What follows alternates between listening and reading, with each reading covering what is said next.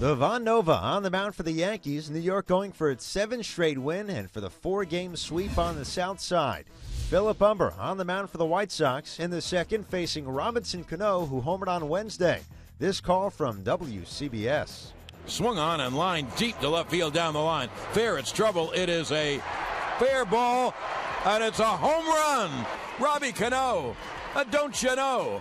18th for Cano, 1-0 Yankees. As for Nova, in the second, he strikes out Carlos Quinton, and then A.J. Pierzynski. Bottom 4, now tied at 1. Adam Dunn, the liner to third. Eric Chavez, great catch, throw to first, and they double off Paul Konerko. Bottom of 5, Nova facing Gordon Beckham, and he sits him down swinging. Then it's Alejandro De Aza, another strikeout victim. On to the 6th, 1-on-1 out, Curtis Granderson at the plate. Hits this one sharply to first. Dunn, great play to get the out, but Brett Gardner sneaks on home to make it a 2-1 Yankees lead.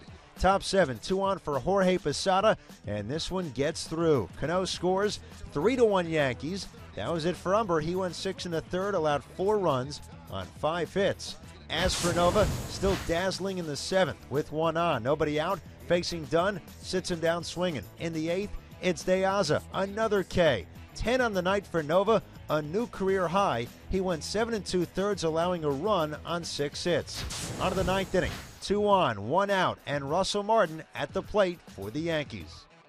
Swung on, and there goes the deep left center. It is high. It is far. It is gone. Way back in the left center field bleachers.